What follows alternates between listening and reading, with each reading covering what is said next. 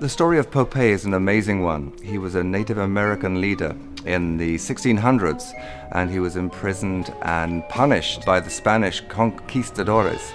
But 5 years later, he united the pueblos, and they actually succeeded in storming Santa Fe, which was the Spanish capital. I was by chance, just taking a holiday in Albuquerque, and I saw an exhibition about Popé, and I thought, why does nobody know this story? And 7 years later, a 3-act opera is now finished, and you have just heard the third of the interludes from that piece.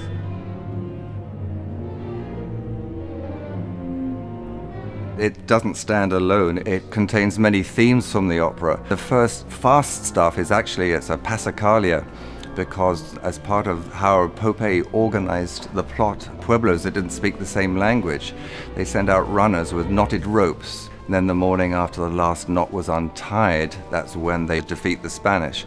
So the music at the beginning, the repeated idea, the chromatic movement represents the knots being untied, and you can just imagine them running through the arid New Mexico landscape.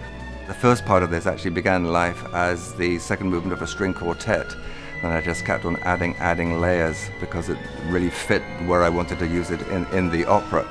And then they all come together at the end, which depicts all the pueblos coming together and rising up, and you hear some of the shouts of war. I have a lot of metal percussion in there because that also portrays the cruelty of the Spanish. So you just plant these little seeds of ideas throughout the whole piece in the hope that that's going to, in some kind of subliminal way, underpin the action.